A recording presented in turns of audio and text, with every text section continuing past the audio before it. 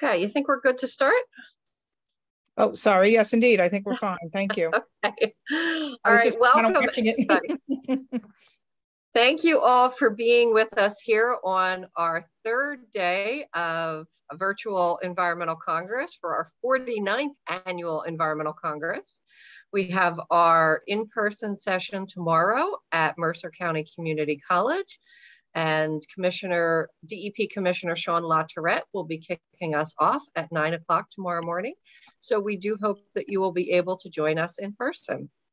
My name is Jennifer Coffey. I am the Executive Director of ANJAC, and it's a great pleasure to be here with you this afternoon. I'd like to take a moment and thank all of our sponsors for making this Environmental Congress happen. Without them, we would not be able to bring you these presentations, certainly not at the cost that we are bringing them to you. And we appreciate many of our sponsors who are speaking at this year's event and sharing with us the work that they are doing on our coastline, on our inlands, in relationship to climate change, and converting our electricity and energy grids and protecting our waters and bringing us clean water. So thank you to our sponsors. I also want to thank you as environmental commissioners who are here with us today and other local elected officials.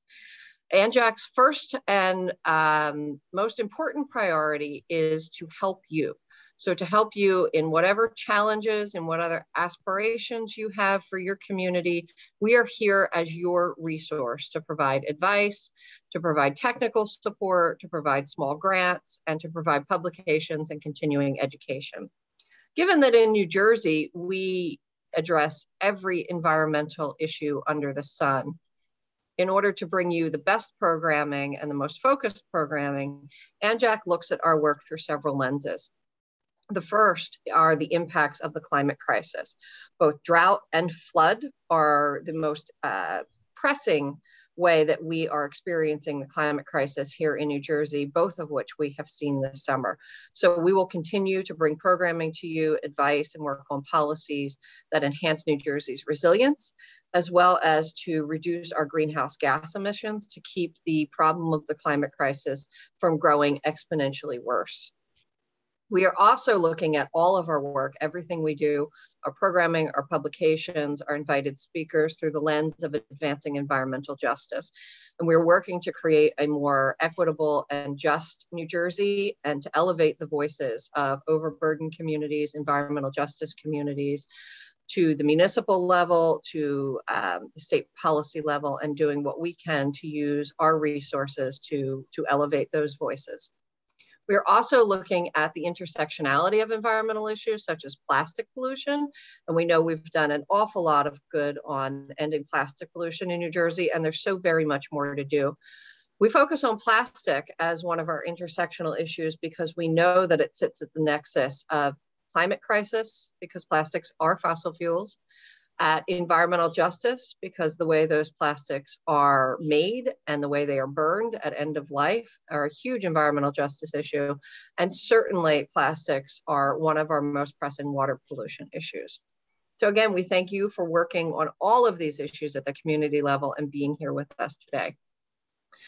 To that extent, I am proud to announce that ANJAC's board voted last month to alter our mission statement to affirm the work that we have been doing and reassure the commitment that we have to our work in the future. So our mission now reads, the mission of ANJAC is to promote local action to protect and restore New Jersey's natural resources and to ensure healthy communities for today and the future.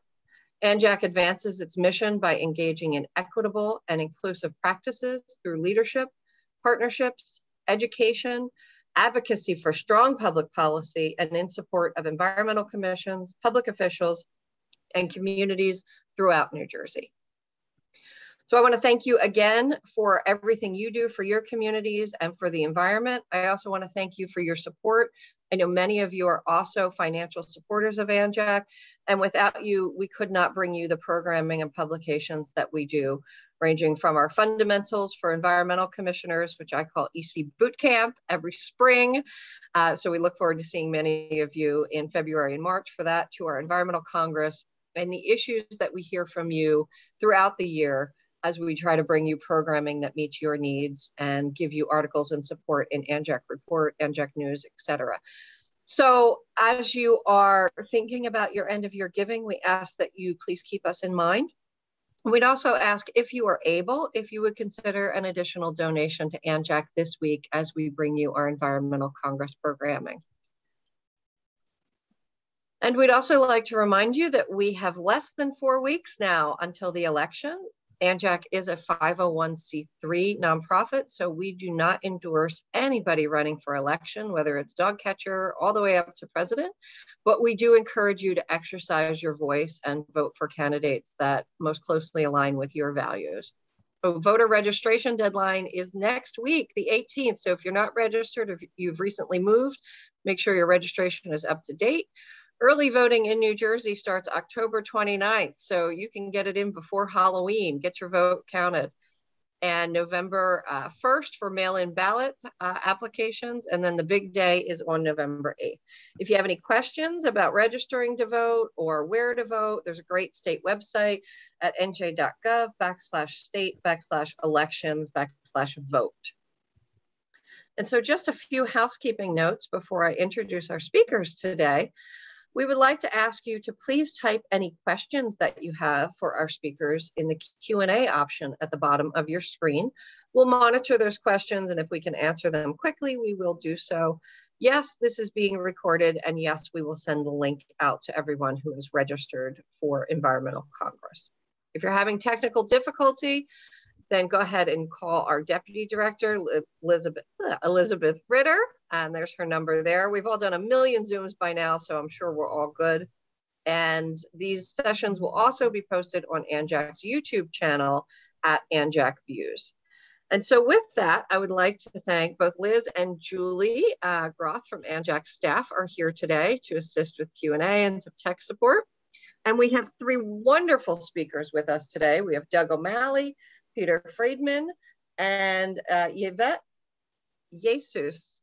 I did not get that right. Tell me your last name again. I even wrote it out phonetically. It's Viasus. Viasus. I'm so sorry. I will commit to getting that right. Viasus. So names are important. First, we are going to have Doug, and I'm going to introduce Doug, and then I'll introduce Peter and Yvette as they come to us with their presentations. So Doug is the Director of Environment New Jersey and Environment New Jersey Research and Policy Center. Doug has worked for multiple issues, including campaigns to fast track New Jersey's clean energy economy via offshore wind, solar, and energy efficiency programs, adopt and expand New Jersey's clean car program and get more electric vehicles on our roads and keep New Jersey in the RGGI climate pollutant program. He's led campaigns to oppose new fossil fuel infrastructure across the state and in the Delaware River watershed, protect New Jersey's drinking water and watershed lands through increased anti-degradation protections, and fought attempts to weaken protections for the Highlands and the Pinelands. Doug served on the board, serves on the board of New Jersey Work Environment Council, Environment Endowment of New Jersey, Environment America Incorporated, and received an EPA Environmental Quality Award in 2012. He also serves as the president of Charge EVC, an electric vehicle coalition, and serves as the treasurer of the New Jersey Working Families Alliance. He served as the director for the last decade and worked with the organization in Trenton since 2001, when he graduated from Harvard with a history degree. Doug, it's a pleasure as always to work with you. I'm thrilled to have you here with us this morning, this afternoon, if I get the time of day right. And so I'm going to turn it over to you. You should be able to share your screen. And then we'll tune in to what you have to tell us. Okay, it's loading. Give it a second. Wonderful. Thank you, Doug. Super. Thank you, Jen. Thank you to Julie and Liz and everyone on the ANJAC team for making the Congress possible, right? And now we're kind of, we're still in the pandemic, but we've been able to kind of reconvene. And so I really appreciate the effort to kind of make make this process of the Congress hybrid and have it be kind of a rolling thunder approach all throughout this week. I know I can't see obviously all of you on the other side of the screen. I know there's a lot of friendly faces that have been part of ANJAC and the Congress for years and years and years, and then obviously some new faces and names as well. And that's part of the reason I'm kind of so excited to join my fellow panelists, Peter and Yvette, because there is so much to talk about with the transition on electric vehicles and the transition for our energy grid. And I think, what I'm hoping to do just over these next 20 minutes is just to give, a little bit of slice of where we are, right, where we've come from, and then where we're going. And then obviously, it's easy to kind of imagine a world where we actually are now electrifying our transportation sector. We are in a position to be able to transition off fossil fuels. We are in a position to think about a climate future that actually is climate friendly. We're not there yet, but if we think about the last decade, we've come a long way. So I just wanted to just start off with those thanks for ANJAC and honestly for all of you that are doing the work at the local level. We'll hear more from Peter on this to make it easier to not just go green, but to transition our transportation choices. I also just wanted to thank the ongoing work of not only our allies in the state environmental community and movement, but also the work of Charge EVC, which is a broad coalition of electric vehicle advocates and interests and businesses, as well as the work of the New Jersey Electric Vehicle Association, which I think one of the most powerful things about EVs is that we have plenty of evangelists, and they are literally every single EV driver. So let me just start by talking about why this is so important, because I think when we think about EVs and we think about the experience, it very quickly becomes a question of logistics and how do we get more cars on the road? What's the experience? How fast do they go? And I just wanted to start off just with a kind of simple reminder of, there's many reasons why electric vehicles are important. This is a big one. And this is a picture from last fall, obviously out in California in the Bay Area, the Golden Gate Bridge. That's just a reminder of the Bidwell Bar Bridge looks like the Golden Gate. Hopefully the Bay Area got a ton of that smoke, but this is just a reminder of what kind of the wildfires out west look like and feel like. And we in New Jersey have gotten that air pollution. I think all of us remember last summer, the haze that came from the west. We didn't see that as much this summer, but those climate impacts are here. We are obviously facing them in real time. I don't want to kind of belabor, the kind of the basic science that all of us know, but I think this is just a reminder, right? The debate is over. It's just a question of how much we're going to see carbon dioxide rise, right? So we are, getting close to 420 parts per million in the atmosphere. That infamous hockey stick, that's leading to all sorts of climate impacts. And I'll kind of end my presentation by talking about that as well, because this is, I think, the important thing for us to remind ourselves, there are real climate impacts, and the largest source of emissions, of course, does come from our transportation sector. I will say the thing that's probably most different right now when we're talking about electric vehicles is that, in a previous generation, we would talk about the Chevy Volt. We talk about the Nissan Leaf. And for many years, people would kind of think of EVs as basically like a souped up Prius. There was less selection, there were less options. The choices generally were, much more expensive than your traditional internal combustion / gas powered vehicle. Now we're at a point where every major automaker has EVs. We're seeing rollouts of electric Mustang. This is the Ford Lightning. Now suddenly the various options, depending on kind of what cars you like, you can find them in an electrified version. And that, I think, is starting to kind of change the conversation that EVs aren't just for one type of car buyer. They're not just for, people with kids or without kids, or old people or young people. We are kind of turning the conversation of who an EV is for. And that's definitely a big one. There's actually a great, I'm not going to play these videos, but there's a great set of videos called Busting Electric Vehicle Myths, run by Plug-in America. You can quickly Google that. That I think is kind of a great, and one of the myths is that EVs are just, it's just a Nissan Leaf or it's just a Chevy Bolt. That's changing. And that's big because that obviously reflects the fact the car market needs to be diverse and EVs need to be diverse as well. Just what I was referencing before, transportation is, this has been true certainly for a long time. It has gotten worse over time. Especially as we've started to green our electric sector to some degree.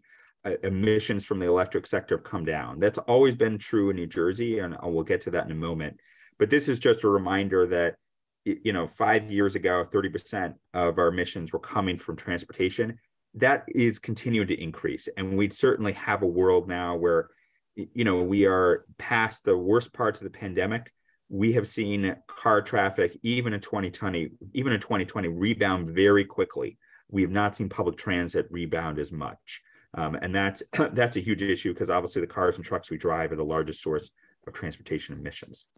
In New Jersey, it's 42%, right? And so this is where nationally it's 30%. Jersey, it's more than 40. That's a real problem. And so when we kind of think about the vulnerability of our state, coastal flooding, inland flooding, we need to kind of, we obviously, and ANGEC has been doing a lot of work on this as well. We need stronger flood rules, of course, but we also need to be not just adapting, we need to be more than just resilient, we need to be mitigating our climate emissions, and that's where the transportation sector comes in as our largest source. As, as Willie Sutton famously said, if you want to rob banks, if you want money, you rob banks. If you want to reduce carbon emissions, you need to decarbonize the transportation sector.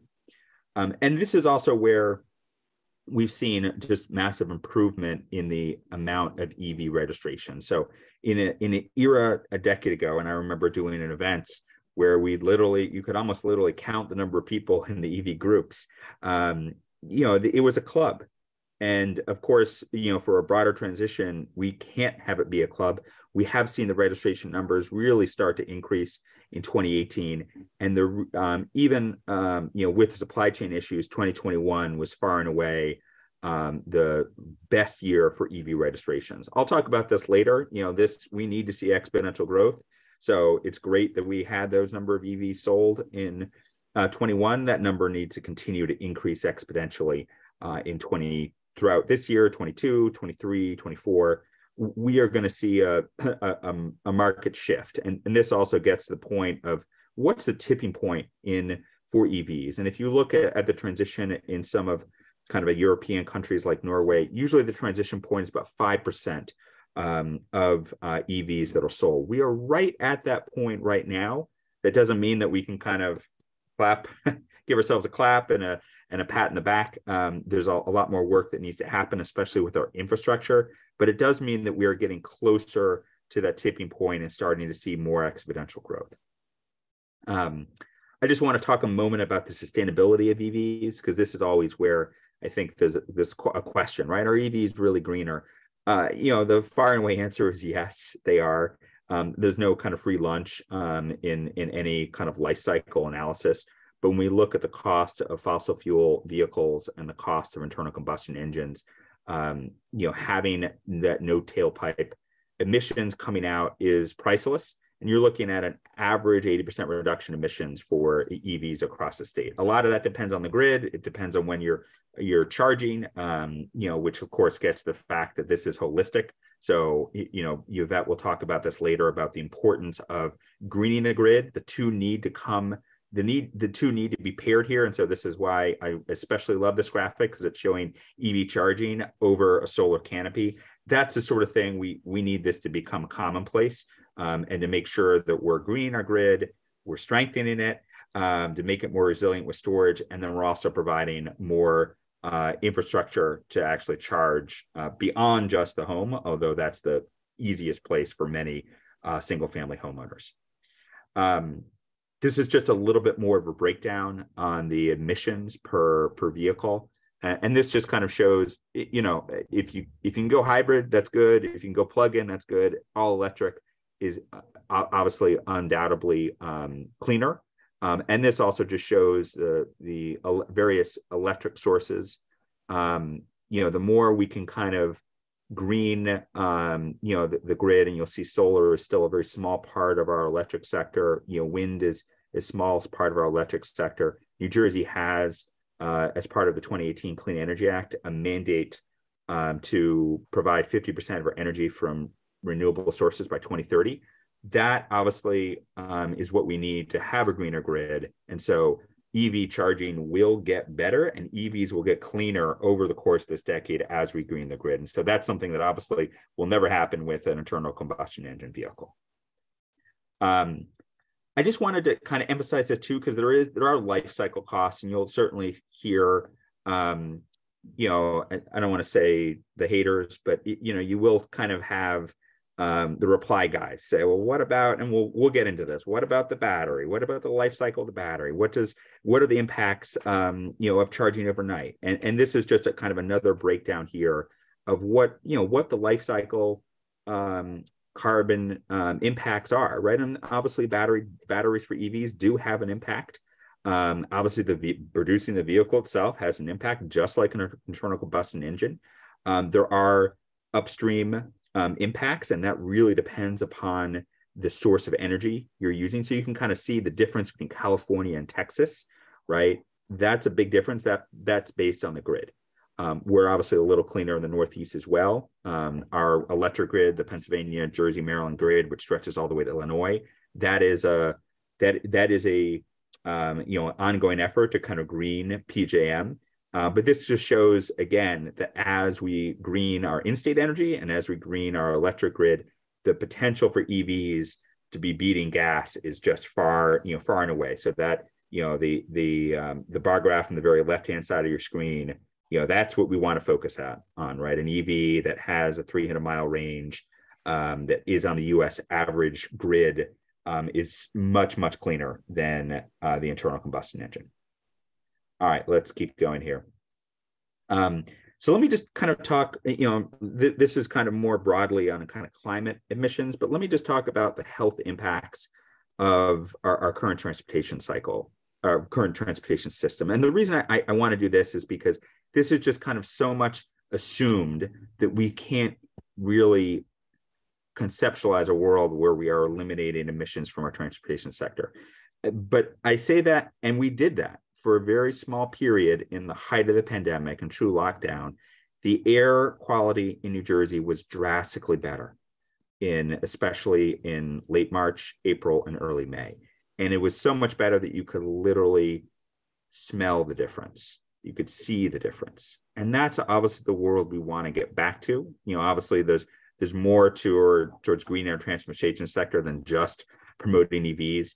But if we think about air quality, and I apologize because the numbers are pretty small here, but these are the number of days, this is pre-pandemic in 2018, when half or more of the monitoring stations reported elevated levels of various ozone pollutants. And if you look at these numbers, the broader metropolitan area for Newark, as well as Jersey City and New York at 32 days, South Jersey, especially in the broader Camden, Philadelphia, Wilmington at 43. Trenton, right, which had even a higher number, which I think is kind of a reminder that air pollution isn't just in isn't just in cities, right? It's also in some of our kind of more suburban and even rural communities. And the reminder here, of course, is that air pollution has a huge cost of public health. It has mortality costs. We have 600,000 folks in the state who suffer from asthma, 160,000 kids. That's the cost, and that's the tax of gasoline cars that we are paying each and every day. And that's especially true in our cities that are already overburdened with air pollution. Our environmental justice communities face the kind of the brunt of this silent tax on their lungs. And that's a reminder of the importance of this transition. And also the fact that the electrification of our transportation sector means many things. EVs are and when I say EVs specifically, light duty vehicles, trucks and cars, that is the largest population on the road, but there are a ton of other vehicles. Obviously, medium and heavy duty trucks are huge. Our transit buses, school buses, And something that doesn't really exist right now, but will soon, mobility options, primarily through electric vehicles, to provide essentially car sharing and ride sharing options for people that don't have a car and don't want a car. And so this is kind of a reminder that we are very focused, or at least I am in this presentation, on light duty electric vehicles, but the electrification process we need to see, isn't just on light duty. And obviously the health impacts obviously affect, all of us, but especially in our overburdened environmental justice communities. All right, I'm going to keep going here and kind of move to a little bit of the news you can use, right? And so this starts, and Peter will kind of talk about this. We want to provide a network of EV charging around the state that is comprehensive. And really, when we think of what is comprehensive, it means you do not need to search for an EV charger. You know where one is in your community. You don't even need to kind of put it into, PlugShare or some other app on your phone.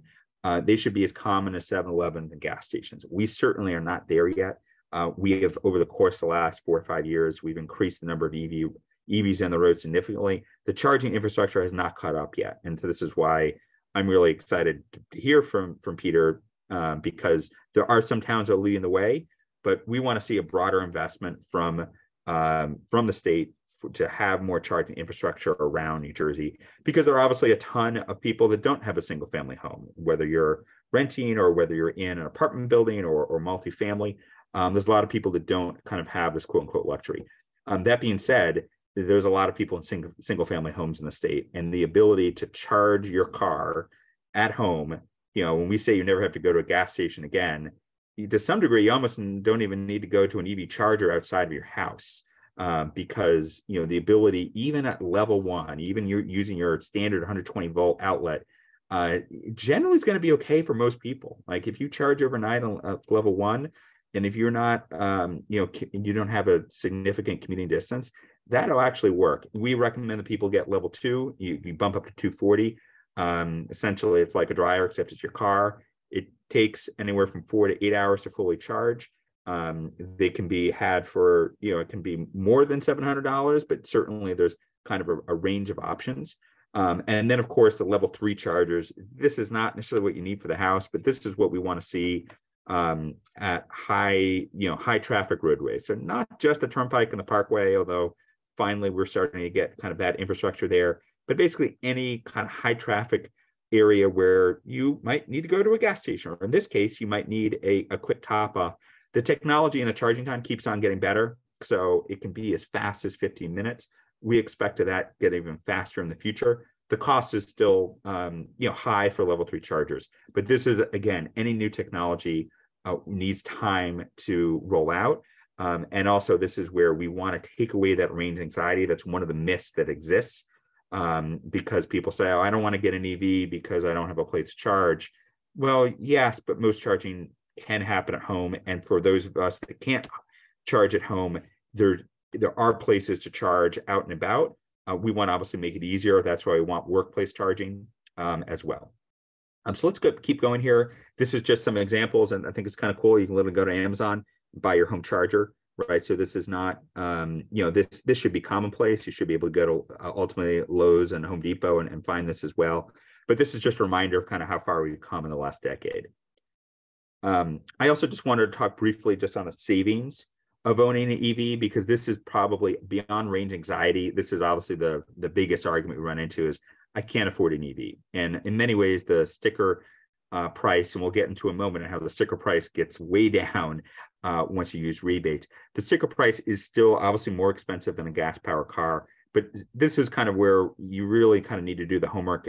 Before you go into any dealership, you say, how much does it cost to own and operate a car? What are the costs of oil changes? What are the costs of maintenance? What are the costs of repairs over time? Because obviously, basically an internal combustion engine is just an engine that's exploding all the time. It's going to break down. It's gonna need repair. That's one of the reasons EV drivers are just so hugely satisfied with their vehicles, is because they don't require as much maintenance costs. So again, this is kind of a breakdown based on the type of car, on hybrids versus EVs. The cost per mile is over time for EVs is a lot less.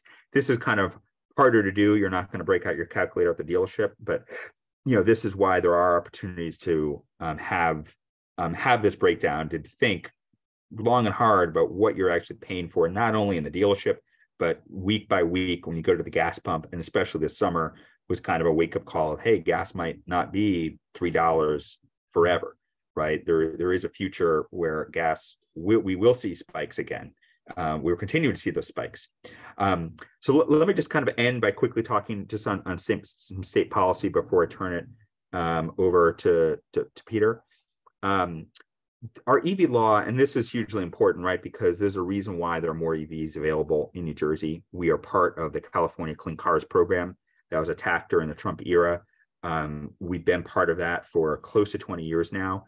That is exactly what we need. We need state policy, in this case, a national policy. There's more than 16 states that are part of the California Clean Cars program that's pushing policy, that's pushing automakers to produce cleaner cars. And as part of the law that Governor Murphy signed nearly 3 years ago, there's a mandate to have more than 300,000 EVs on the road by the end of 2025. We are not kind of on track to hit that goal right now, and that's why it's hugely important that we get more commitment from the administration to make investments in infrastructure for charging, as well as to expand EV rebates, because it's harder to catch up when you're falling behind. We are also ideally on the cusp of having New Jersey join the next step of the Clean Cars program, which is looking over the course of the next decade plus to really phase out the sale of gas power cars. And this is, I think, a critical moment, because we're going to see gas power cars be on our roads for the next 3 decades. That being said, we need to start to move to an era where we are not selling new gas power cars. That's what California proposed at the end of August. A number of states, including our neighbors, New York and Massachusetts, are working to adopt those rules. The state has committed to this previously, but it needs to kind of do more than submit a one-liner in a climate report on it. We need to adopt that policy, and we need to be making the investments to be looking at a future where the default is buying an EV, right? And that's ultimately kind of shifting the expectation, and also making sure that we're providing opportunities for consumers to be able to purchase an EV and have a place to plug it in. I'm not going to run through all these policies, but this is a reminder of the kind of the framework that the EV law provided. I wanted to talk briefly before I wrap up just on the level of rebates and kind of where that is. We've seen the rebate program evolve over the course of the last 2.5 years. It's been wildly successful. And in some ways, this is exactly what we want to see. We want to see a rebate program that is creating a rush to buy an EV. Now, obviously, the EV program rolled out right on the cusp of the pandemic. We're still kind of in the pandemic from a supply chain perspective, certainly a public health perspective as well. The rebate has been slightly reduced. It's a $4,000 rebate. That's focused on kind of the most affordable sector of the EV market, from $40,000 to $45,000. The rebate phases down to $2,000 from $2,000 from EVs that are in the $45,000 to $55,000 range. The big news, of course, is the Inflation Reduction Act, which was passed just this August, is really bringing back the federal tax credit. The federal tax credit is phased out for a number of manufacturers, most prominently GM and Tesla. This is also kind of promoting manufacture of battery components in this country, which is kind of a win-win for the European economy. Not every manufacturer is going to be able to immediately bring back the rebate. GM supposedly is in a position to do that. Tesla is working to do that. A number of other automakers will need essentially the next 2 to 3 years to kind of ramp that up. So you still have the federal tax credit to some extent, depending on the car you're looking at. You have the federal, the state rebate. You also aren't paying sales tax, which is certainly significant. And then there also are credits and rebates for the installation of home charging, both at the state level, a direct $250 rebate, and then 30% federal rebate as well. So there's incentives beyond just the experience of driving an EV that are important. And I just wanted to kind of end here, and there are a number of questions, but I want to give time to my other panelists. Just by reminding ourselves, right? Climate change is not going away. We haven't had Ida, but we did have Ian. And, for all of us kind of looking at Fort Myers, my immediate thought is, they did not duck that bullet. We ultimately will not duck a bullet too. We will see more extreme weather events, whether it be Sandy or Ida in New Jersey. And if we're serious about it, we need to electrify our transportation sector. And then this is just the last reminder, right? What happens out west doesn't stay out west. And so this again is why we need to be making this transition, and we need to be doing it not just at the state level, but we need to be doing it at the county and local level. And that's why I'm just putting up my contact information right here and some of our information. But this is why it's so important to have local leadership be leading the way. So let me turn it back to you, Jen, and so we can kind of hear next from some local examples. Wonderful. Thank you, Doug. Really appreciate all that great information. And so I am going to introduce our next speaker. We're going to hold Q&A until the very end, and then we should have some time for that. Now we have Peter Friedman from Sustainable Madison Advisory Committee and Climate Action Committee. Peter has lived in Madison for 43 years and is a member of the Sustainable Madison Advisory Committee, Madison's Climate Action Pilot Program, and the Climate Action Work Group of North Jersey Sustainable Municipal Alliance. He received his PhD in physics from the University of Wisconsin and then spent his career at Bell Labs and General Dynamics in various positions in systems engineering, acoustics, and signal processing, fiber optics, and program management. Since retiring in 2013, he has taught physics at New York University and Drew University. Thank you so much for being with us here this afternoon. I'm going to turn it over to you. Doug, you have to stop sharing your screen first. Oh, yep, let me fix then that. we can have Dr. Friedman share his. Okay.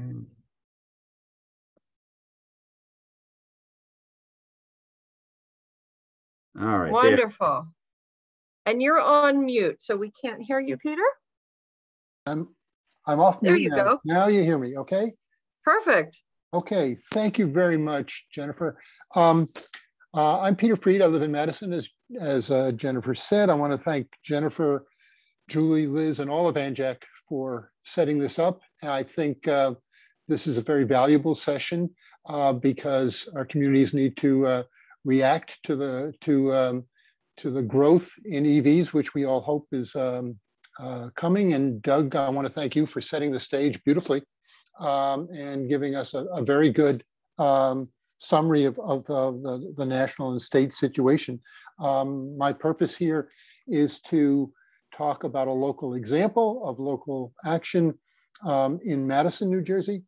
And in order to not take up too much of people's time, I will go and share my first slide and start right in on the material.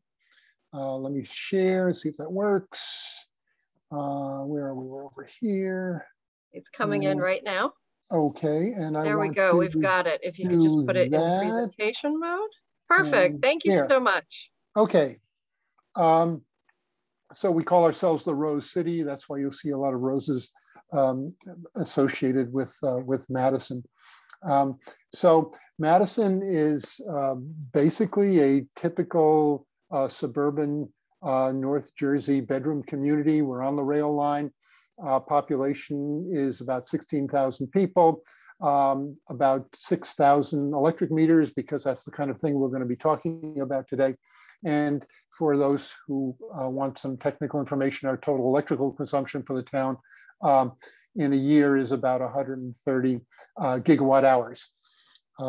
Now, what makes Madison unique is that we're one of only 9 towns, I believe, in New Jersey that has its own electric utility. And before I go into the pluses and minuses in detail, I'll say that may make some of the things that I'm going to talk about either easier or harder in other towns. But I'm very happy living here and pursuing the things I'm interested in, like figuring out how to get a, lowering our emissions. And among the pluses that we have here in Madison is that we buy our own power through the Pennsylvania, Jersey, Maryland network that Doug talked about. There's a consortium of the 9 towns with their own municipal utilities that buys our own power. Over the last few years, our power has been even cleaner than the New Jersey average. And that, I think, has been an accident. I don't know the details, but the advertised reason for how we buy our power is simply on cost. And we have pretty clean power on our local grid.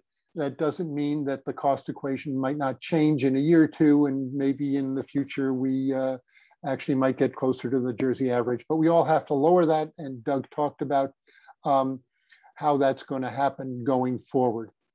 Our electric rates, as far as I know, are pretty average for Morris County. And again, we just pay our electric bill to the town. The town maintains our internal grid and distributes electricity to us. We're very proud, and I hope I don't tempt the fates by saying this, we have an excellent outage and reliability record. Outages are short and infrequent, and the town does a very good job of taking care of tree limbs and things like that. In addition, it provides a very small administrative overhead, so that if we want to try something with regard to changing rates or changing some facilities someplace, the administrative overhead of doing that is very small by the nature of having a small utility. So I would not tell too many people in our utility this statement, but I consider it sort of a laboratory for trying out good ideas and trying out new things. And I think it's really working out that way. And we feel pretty fortunate living here. On the flip side, there are a couple of negatives in that we are a small utility and we don't have buildings full of computers and analysts to track our, track 1,000 different metrics of our performance on a continuing basis.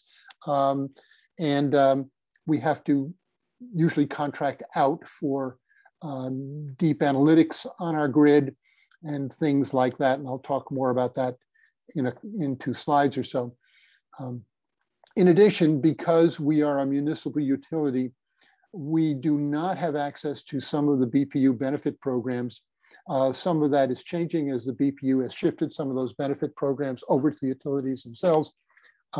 But in the past, there have been some BPU incentives for energy efficiency and other things that we don't have access to.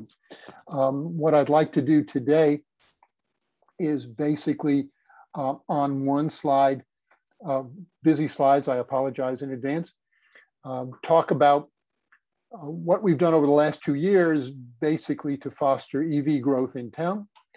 Then on 2 slides, talk about the things we're engaged in right now with regard to clean power on our grid. And then finally end up by talking about our concerns for the future and what we might be doing about some of those things. So as I said, over the last 2 years, we've been trying to encourage EV growth in town. And before I even put up the first bullets here, what really prompted this early on? What you need is you need an angel.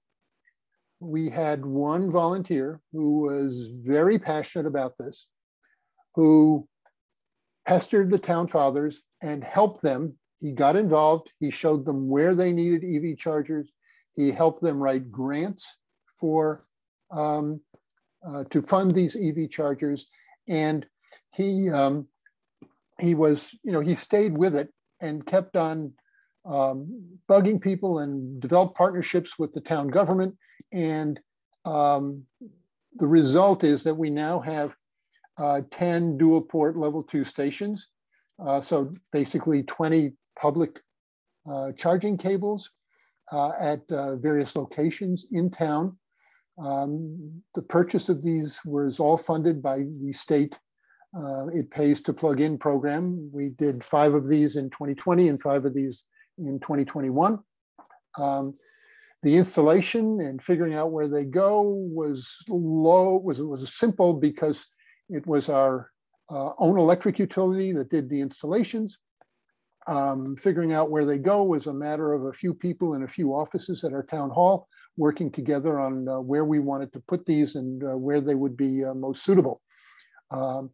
We are, I think, at the forefront of installing these public stations in our town, and therefore, as expected, the usage is low. We track the usage. You can see that on the upper right.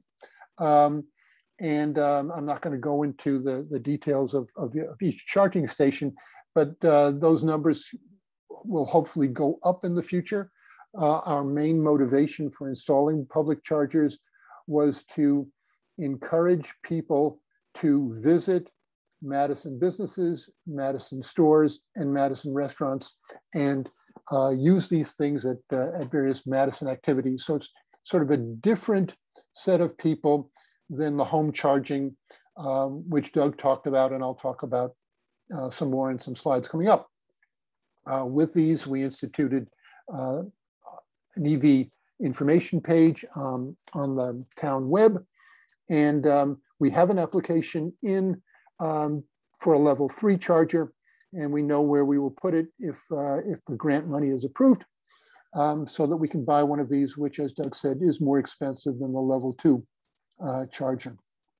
In addition to that, every year we have in Madison, as pictured on the middle on the right over here, if you can see my cursor, an EV Expo. We've done 2 of these, and we'll do it again next April, presumably, where we get dealers to bring current EV models into town. And we have a public event where people can come and talk to the dealers about these EVs. And it's been very successful. We've had a lot of excellent public participation, and the dealers too were very happy doing this. So I would encourage people to do that. It's been copied by a number of area towns, so that there are many such events. And the associations, the EV associations that Doug mentioned earlier, will tell you where these events are. Our police department is currently using 4 hybrid cruisers. They've ordered 2 more. They've just taken delivery, as shown proudly with our police captain in my driveway with the recently received Chevy Bolt that we'll be using for parking patrol. And a funny story is they got the first 2 hybrid cruisers and drove it over to my house and said, "You want to get a ride?" And I said, "Great." And they took me out for a nice ride. And I said, "But it doesn't say hybrid on the side." And I got very upset at them because one of the big things about these, of course, is the messaging. And so now on this hybrid, on this electric Bolt over here, which is all white and is being dressed for the police department, probably as we speak, they said they're going to put a big electric plug on the side of the Bolt to make sure people know that it's an EV. Doug talked about statewide goals for EV population that are now in the electric vehicle law. We asked at the beginning of this process, what does this mean for Madison? What does this mean for any town? And we started working with the DEP and some of their analysts. And now they release twice every year EV population data. And so every town can track how many EVs are registered to that town. You see some of that on the right side of the chart. From 2017 to 2022, you see the growth in EVs in Madison. The purple are data, and the light blue is a plan that we put together in 2019 to try to get to our goal, which in town is to get 1,200 EVs by 2025. Where do we get the number 1,200 from? Again, we worked with the analysts at DEP, and we did basically an extrapolation using certain simple assumptions. If New Jersey gets to 330,000 PEVs, whenever that happens, Madison would have 1,200. So we want that to happen by 2025 to play our part in the overall state program. So this is what we've been doing over the last 2 years. And now let me switch and talk about sort of more current things. So in the beginning of this year, our council voted to adopt a climate action process, shown schematically on the right. It's an annual continuous process, which I hope will be followed between now and 2050. And it basically says that for local climate action, every year we will measure how we're doing against some adopted goals, measure some climate metrics for the town. We will determine whether we need additional climate actions, incentives, informational programs, or otherwise. And we will then put those adjustments or new actions into effect. And we will go through that cycle every year. And this by itself is not any particular climate action, but it's a governmental process that I like to say makes climate action part of the routine business of your town's government. And that by itself, I think, is a big thing. Excuse me. You can look at particular things you do for climate, whether they be incentives, informational, installing public chargers. You can look at all those different things, but you have to have a process in your town government for making this stuff continuous. And I like to use the word persistent. And that's what we did. And we're this year in a pilot program. We will make it permanent at the end of this year. We have quantitative metrics and goals. Where do we draw them from? We draw them from the state's Energy Master Plan and the 80 by 50 report, which most of you are probably familiar with. And we've synchronized this review process with the town's budget process so that when climate actions have financial implications, we can get those to be considered. We make recommendations and the town fathers basically, decide and adopt them, but we can make our recommendations at the right time so that they can be considered as part of the budget process for the town. This year, we also are leveraging the DEP BPU program in community energy planning so that we will create from our climate action program a community energy plan which will guide us for the next few years. And we received a grant from the state to support that. And so that came at the right time and it sort of fell into our lap as we were adopting climate action. The basic form of our climate action program, following this, this picture on the right, is basically taken from a template document that was published by the North Jersey Sustainable Municipal Alliance. And we can make that available to people if they're interested in that. We started on a variety of climate actions, and one is we started working with our department heads in town, and we secured an agreement with them to basically stop buying non-emergency fossil fueled light duty vehicles. And this was an interesting discussion and negotiation because we looked at the state goal of having 25% of the state fleet be electrified by 2025, just 2 years from now, 3 years from now, an ambitious goal. And we said, how does our town do that? We looked at our light duty vehicles. We said, hey, there's about 36 of them by 2025. We'd like to have 9 of them be electrified. if we bought 3 a year and replaced 3 cars a year, we would get there. We took that to our department heads and we negotiated on that.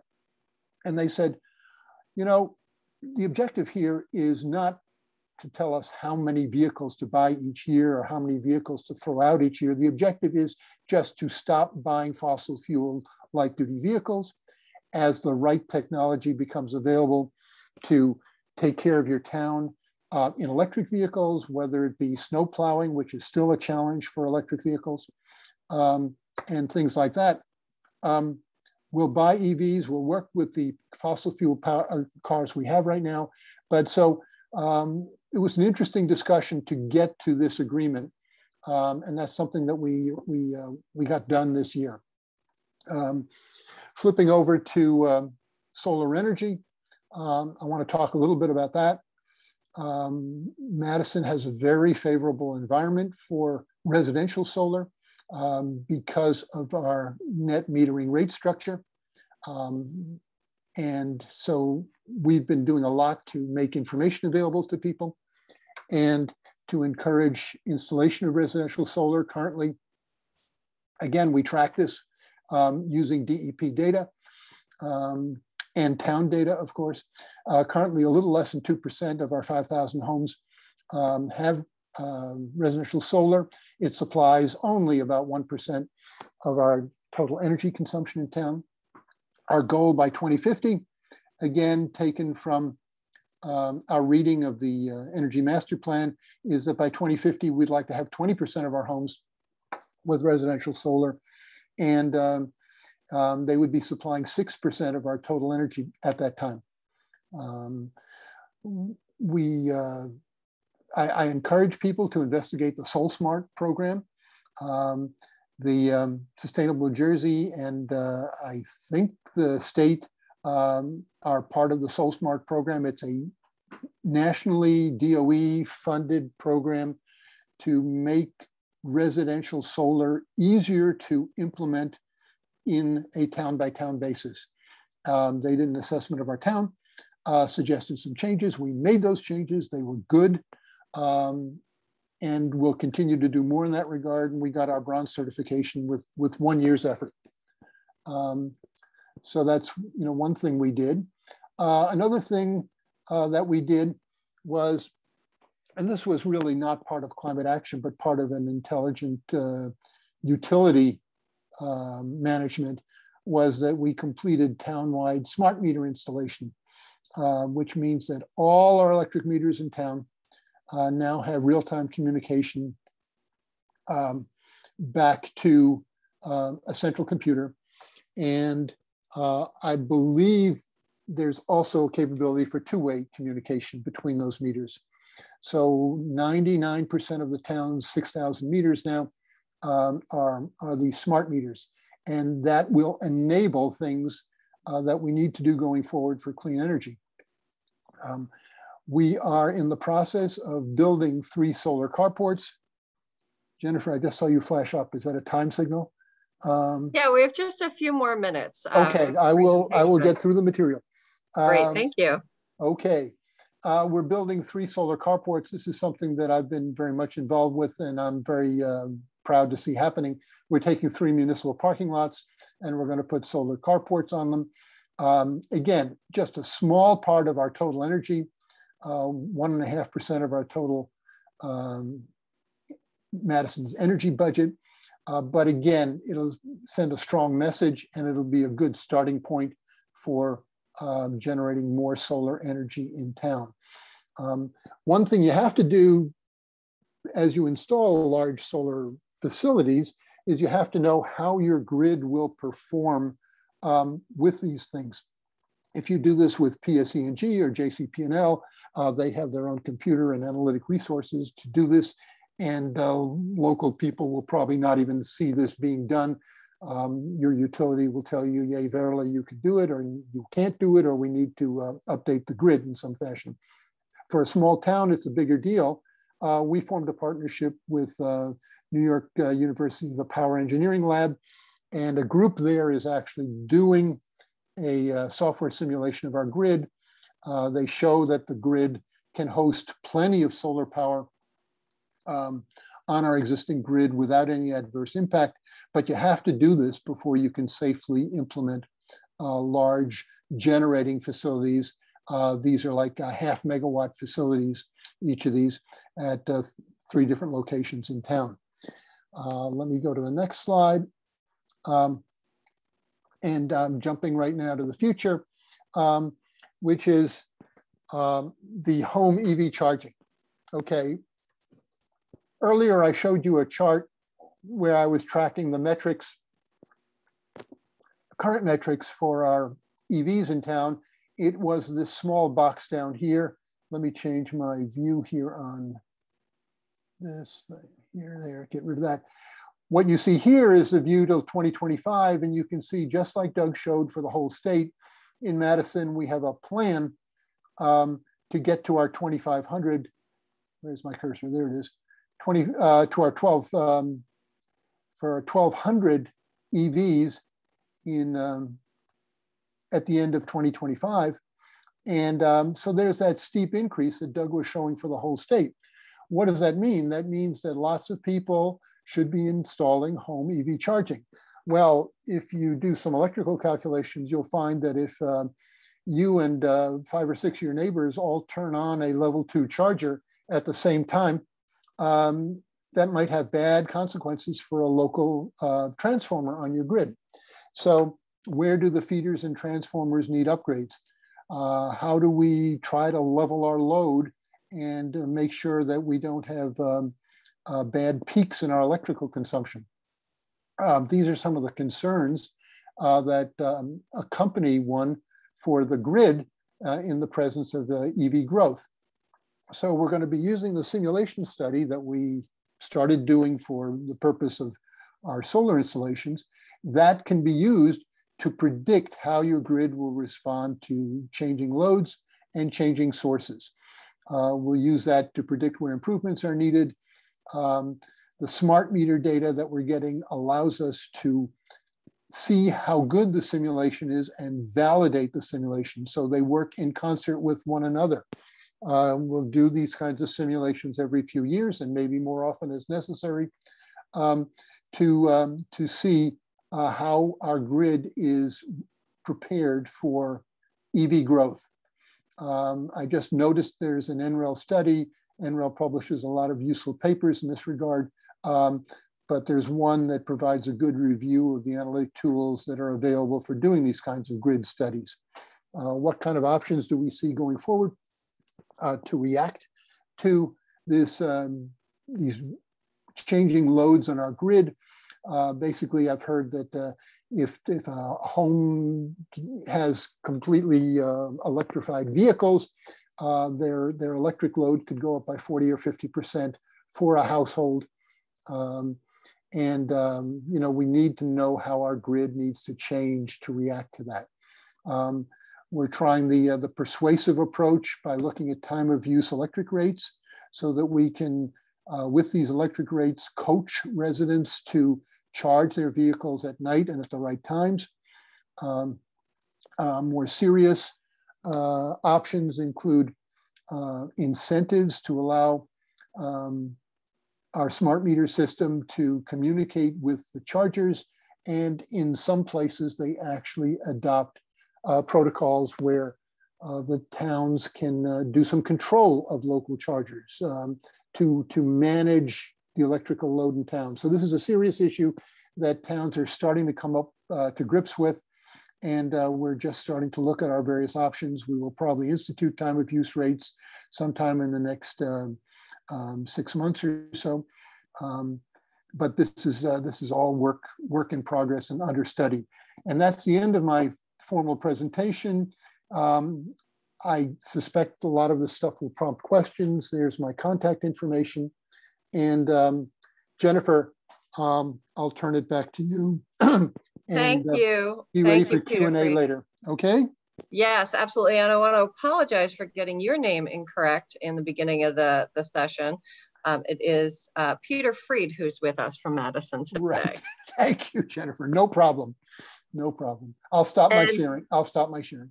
Wonderful, thank you. And so now it's my pleasure to introduce our final speaker for this afternoon. We have Yvette Viesus from Community Solar Outreach. She is the manager at Community Solar Outreach. Yvette educates New Jersey communities about the benefits of community solar. She has empowered thousands of New Jersey residents, many of them low to moderate income households, to use New Jersey's community solar program. Yvette, who is bilingual and is also a member of New Jersey's Environmental Justice Advisory Committee, is committed to sustainability and policy efforts to help shape communities and businesses. Thank you, Yvette, for being with us this afternoon, and I will turn it over to you. Oh, perfect. Thank you so much, Jen. All right, so it's been great to hear exactly like what Madison is doing, and it's really exciting stuff. And Community Solar is another new program that's very exciting, and it's a great opportunity for municipalities all over New Jersey. And so, yeah, I'm excited to give this presentation. I'll try to be as quick as possible just because we may be a little bit tight on time. But Solar Landscape, for those of you who don't know, is a commercial solar company, and we build huge solar projects like these. And recently we've moved over to the community solar field to help empower and power communities around New Jersey with lower cost solar energy and removing barriers to access to solar. And so we've won a couple of awards in this work, and we're excited to keep doing this work in New Jersey, our home base. We're based in Asbury Park. And so three things that we like focus on is building these projects, doing community outreach in the communities that we serve, like you can see in the second picture, and then helping in workforce development and school enrichment programs around New Jersey. And so those three things are our bread and butter, and we're excited to do that all over New Jersey.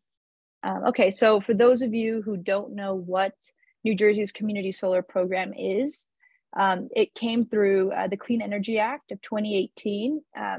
Governor Murphy basically laid out the goal to get to 100% renewable energy by 2050. And one of the biggest questions that comes up when we have that goal is how do we include communities that can't be a part of solar energy, that can't put that panel on their property because they are renters, or they live in high rises, or they just don't have the right roof or don't want panels on their property. And so for all those reasons and more, the state had to come up with a solution to include these communities and prioritize them as we move on to this state goal of 100% renewable energy. And so the community solar program was born, and the Board of Public Utilities, they've laid out a great framework for how developers like Solar Landscape can build these projects in a way that has the community in mind. And so these are a couple of the biggest tenets of the program: reducing electricity costs through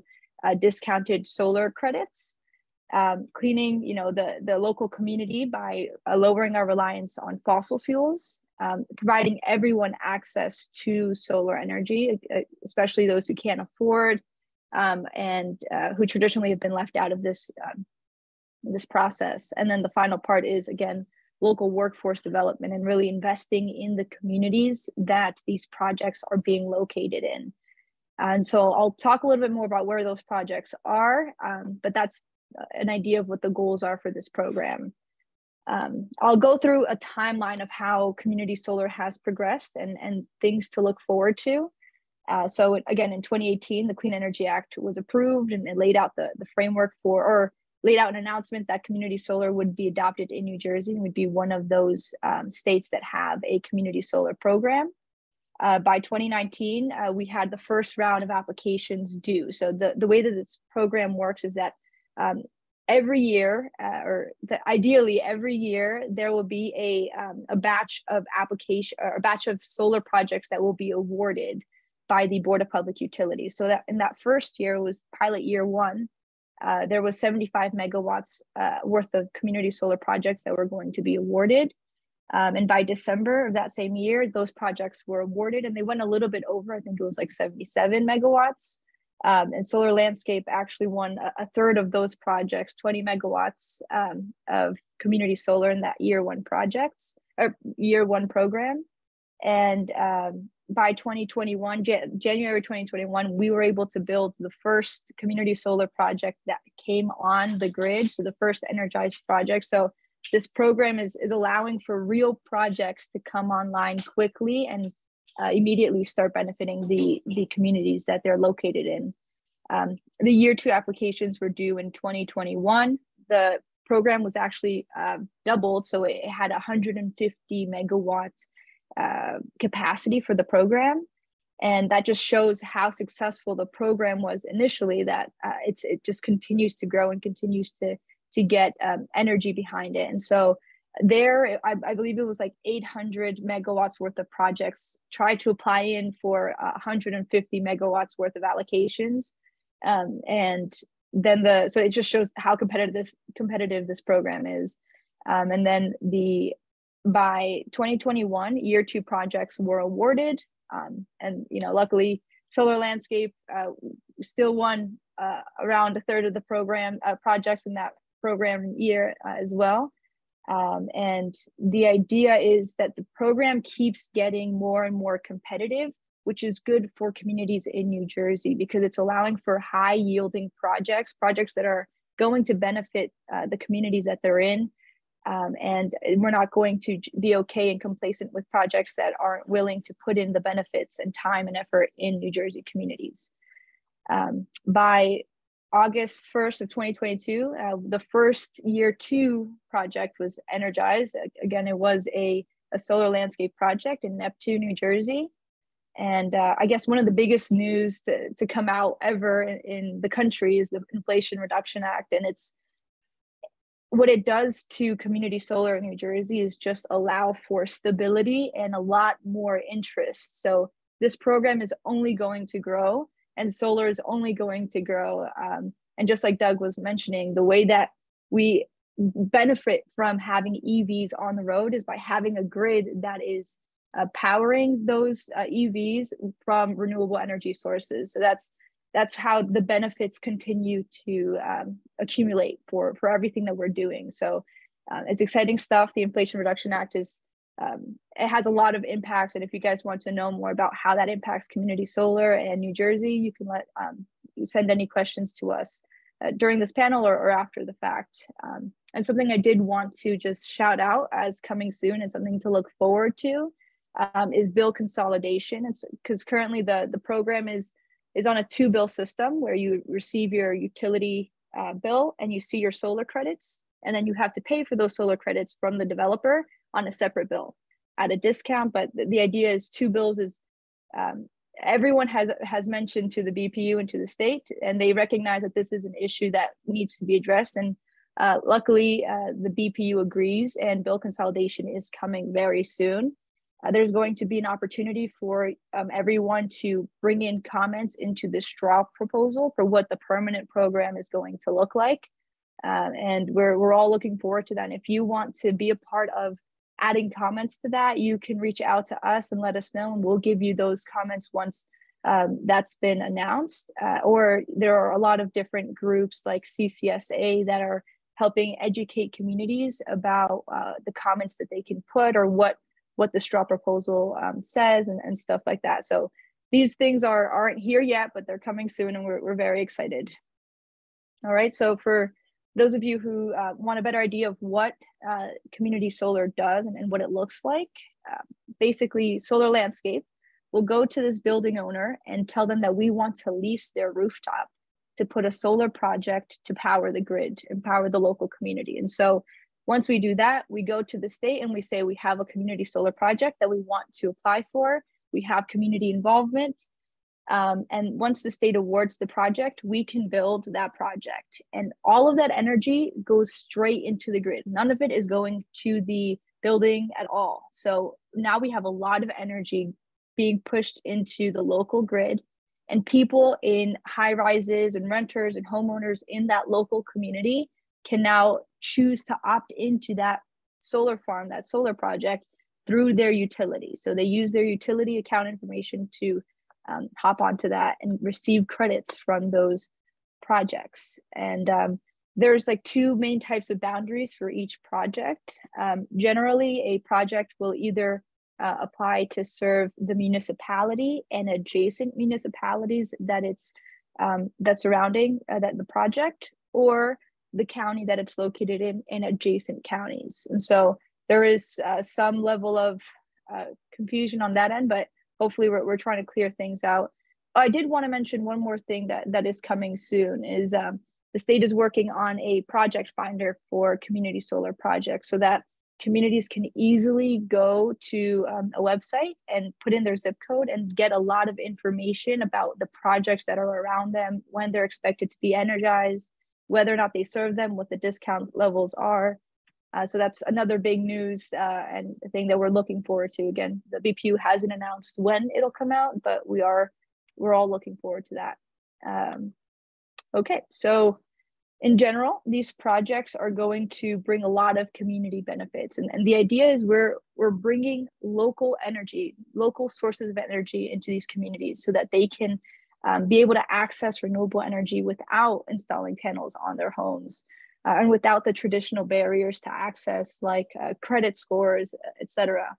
We're bringing everyone into this transition with zero emission energy, cleaner air, workforce development, lower energy bills. And a cool thing about this program, at least in New Jersey, is that we aren't really impacting greenfields. The state is highly incentivizing or prioritizing projects that are located on underutilized spaces like rooftops, parking canopies, brownfields, landfills, and stuff like that. So open space and greenfields, they're being protected in this program, and the state is being very holistic in the way that they're approaching how community solar grows. We have a lot of underutilized space. We don't need to get into our greenfield space to make a successful community solar program. So we're all very excited about that and its implications. And one of the last things that, and one of the last ways that the community benefits from a program like community solar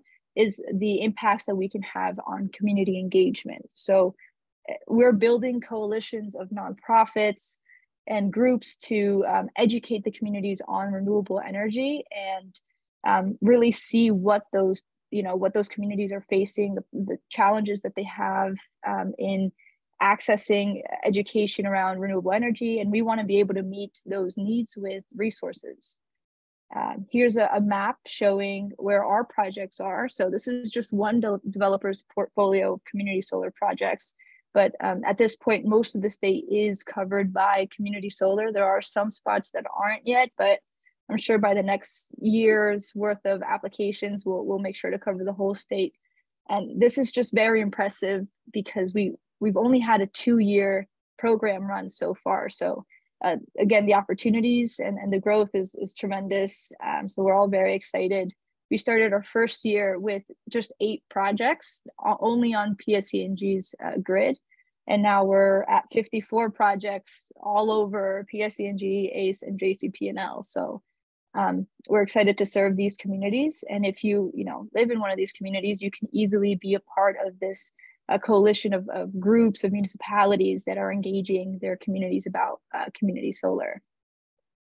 Here's an idea of what community solar partnerships look like. We've partnered with affordable housing providers, environmental community groups, low-income assistance service organizations throughout the state to make sure that we are really impacting the communities that we're a part of, that we're benefiting them. And so a couple of successful partnerships, the most successful partnerships that we've had have been with our municipalities through our green teams. Being able to have reputation behind a new program is very important, especially when we're talking about the long-term success of this program. We need communities to feel comfortable, like this is a program that really is going to change. It sounds like it's too good to be true when you tell someone that they're going to be able to go on solar energy without panels on the roof, and it's without any additional fees, and it's a guaranteed discount every month. It just sounds too good to be true, but the state is really working on making a very valuable program so that it really is too good to be true. And we're going to keep growing like that. So I guess one of the biggest, again, partnerships that we can have, and the most important partnerships, is through our municipalities and through our green teams. We've been able, again, to partner with housing authorities and stuff like that. So here's an idea of our community engagement. Sorry, my dog just started barking a bunch. There's a partial list of what community engagement looks like in the solar landscape community groups. And we're hoping to continue to build out these groups. And these are just some of the early adopters that are supporting local community solar projects and educating their community and getting them onto these projects. They are limited in space and who can subscribe in terms of numbers. So each project has a certain capacity, and it is a first come, first serve. We do have a 51% allotment for low to moderate income communities. So that's another big win for New Jersey and environmental justice in the state. But yeah, the idea is we want these communities to benefit from these projects that are currently energizing the grid. And Sustainable Jersey, and there's a couple of groups that are doing a lot of work to help empower municipalities, give them resources about community solar so that they can educate their communities. And one of them is Sustainable Jersey. They have a action that's called Municipally Supported Community Solar. And it's very straightforward. And we've worked with a lot of green teams to help continue to add resources to that. They can get, municipalities can get up to 25 points through this one action. And we're excited to be a part of those teams and those green teams.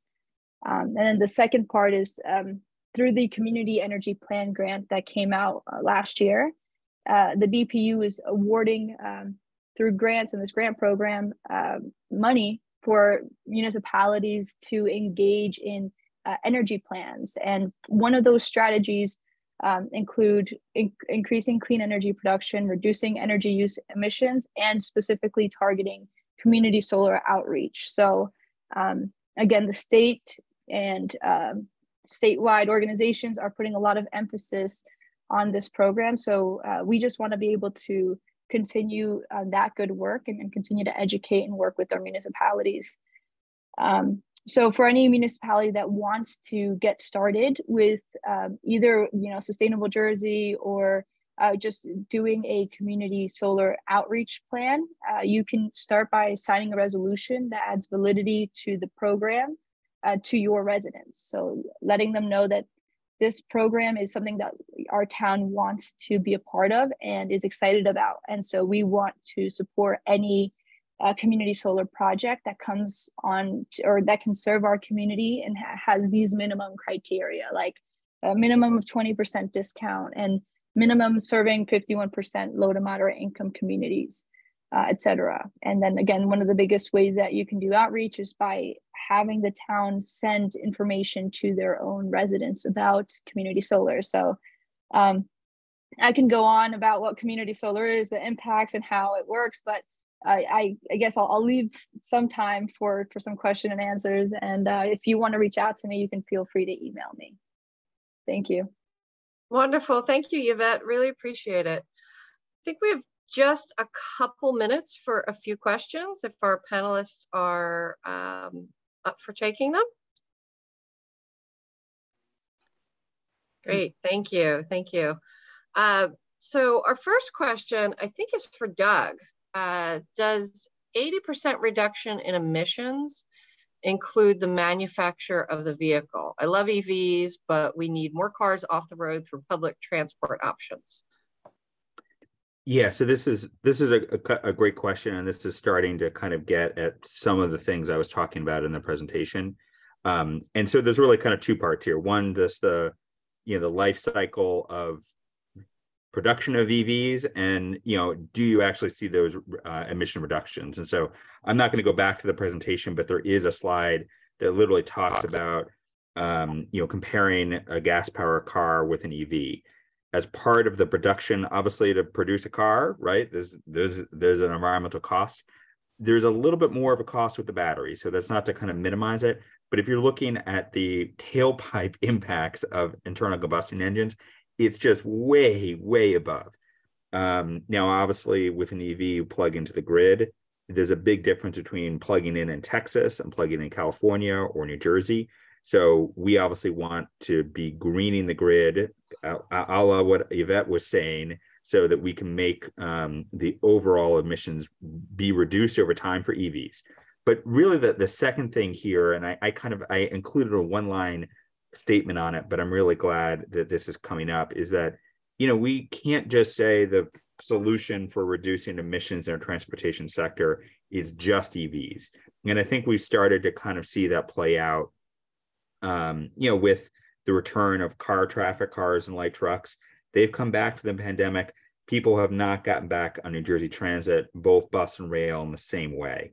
The numbers are going the right way, but we obviously want to prevent a death spiral for public transit. New Jersey Transit is just so critical to the state. It's so critical for the literally hundreds of thousands of people that rely on it, and it's also just critical for our towns.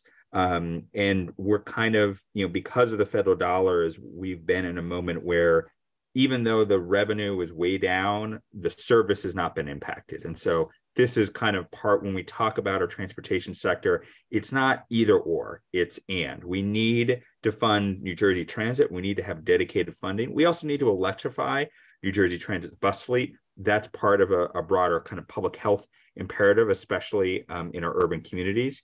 But we need to make sure that we're not cutting back service and raising fares. And so we are okay for the next 2 years, but then in fiscal year 26, we will have some real trouble in front of us. So this is why I'm not here to talk about New Jersey Transit, but I want to make clear we shouldn't invest in EVs at the expense of public transit options.